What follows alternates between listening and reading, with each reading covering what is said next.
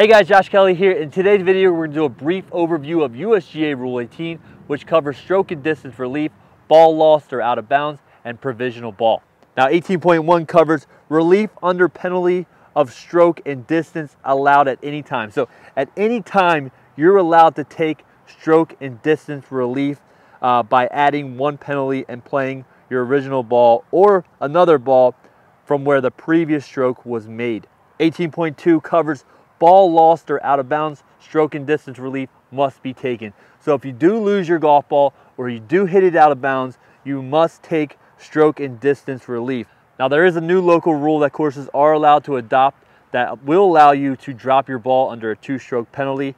But if that local rule is not adopted, then you must take stroke and distance relief, meaning if you were to tee your golf ball up and hit it out of bounds, you must re-tee another one.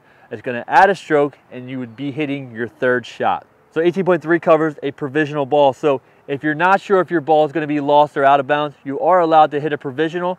Now there's a lot to cover about provisional golf balls, such as when provisional ball is allowed, announcing play a provisional ball, playing provisional ball until it becomes the ball in play or is abandoned, and it covers a few other points as well. We all hit our balls out of bounds sometimes, we all lose them sometimes, so we need to know stroke and distance, and it's important to know that you can take this relief at any time.